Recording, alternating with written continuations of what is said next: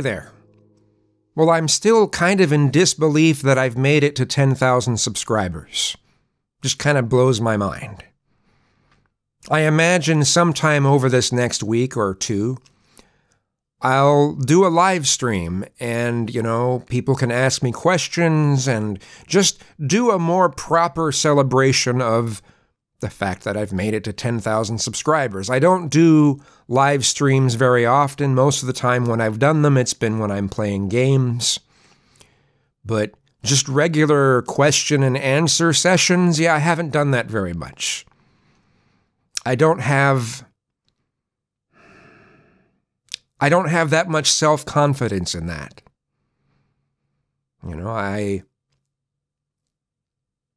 I don't have that much faith that I would have a live stream that would be very interesting for people. That's why I usually focus on the videos, because I can think about what I'm going to say. I have some specific subjects to talk about.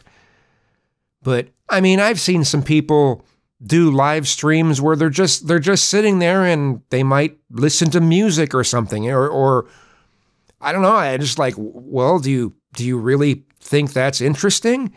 So I don't know. I don't know if I'm very interesting, but anyway, the reason why I wanted to make this video is the quarantines are really starting to get to me.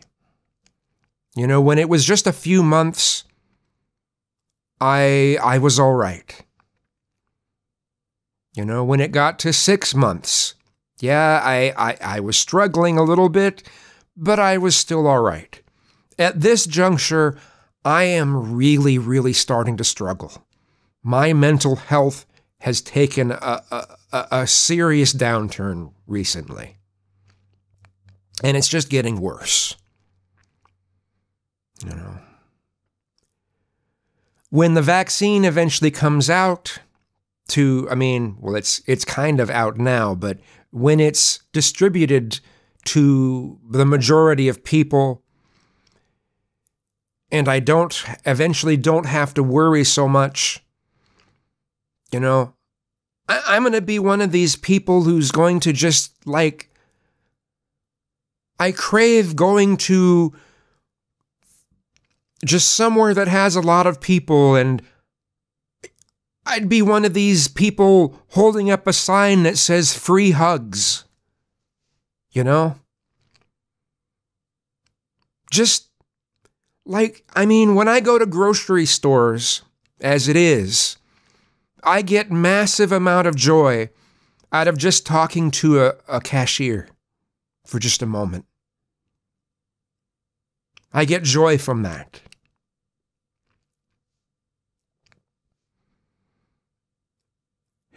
My living situation, I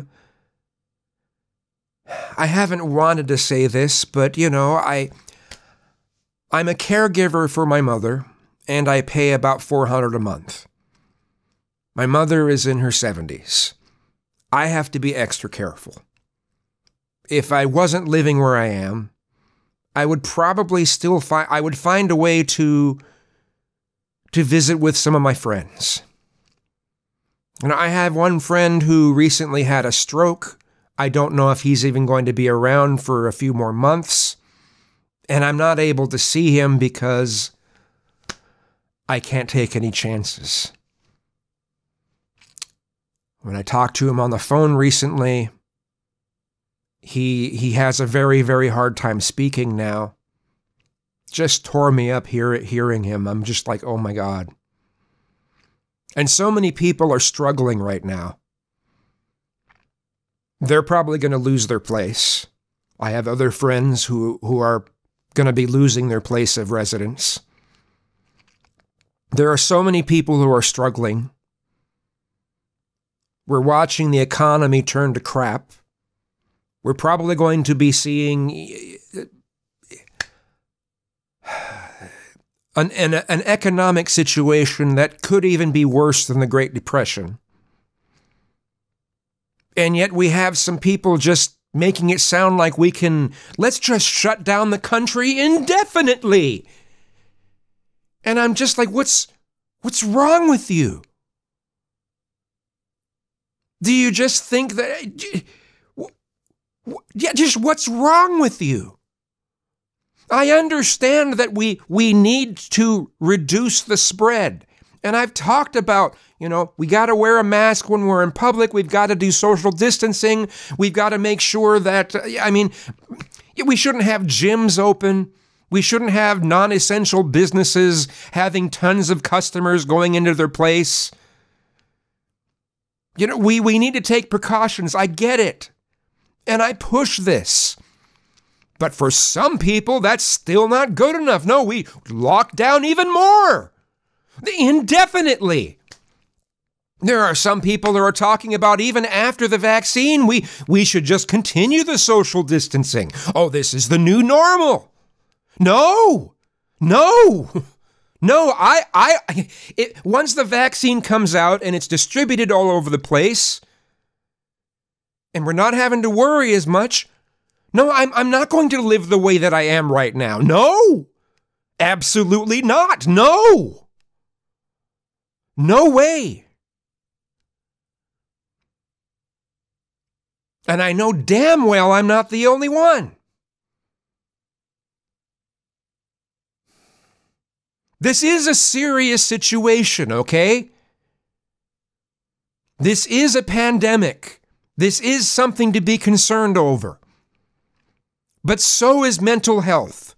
So is the economy. What has me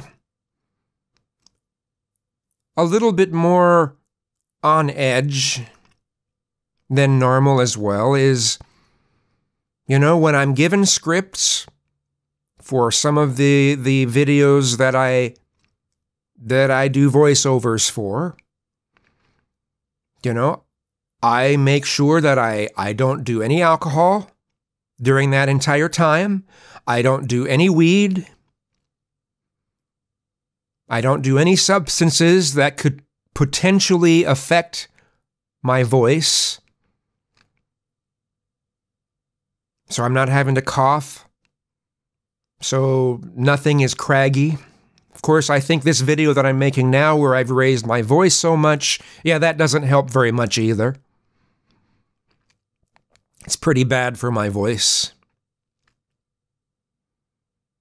But that doesn't help with my mental state when I'm having to quarantine, when I'm having to lock down, when I'm not able to visit my friends, when I'm not able to go places where there are people. I am a somewhat introverted person. I'm certainly not the life of the party.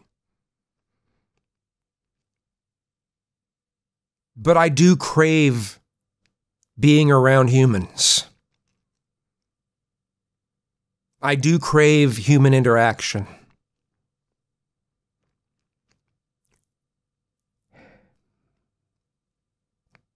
And when that choice is taken away from me,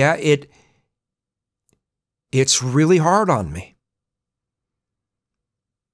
And you can call me a wuss, a sissy, or whatever you want, because it affects me so much. Oh, aren't you just so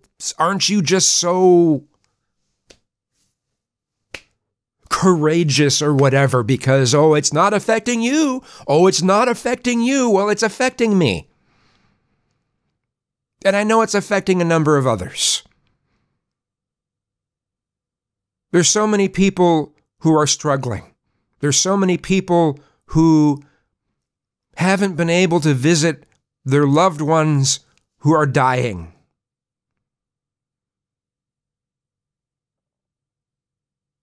And yet, people on the left can protest all they want, and that's okay. And some of why the protests have been so popular is because it gives them an excuse to be around other people. Whether you want to admit that or not.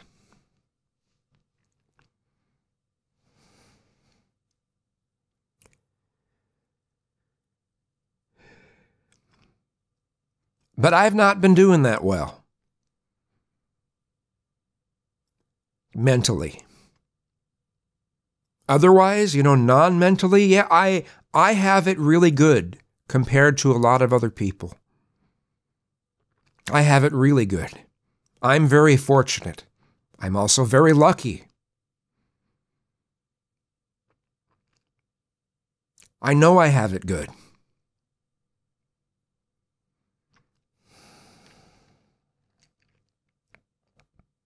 At least right now, anyway. When this living situation isn't here anymore, I certainly won't be having it very good.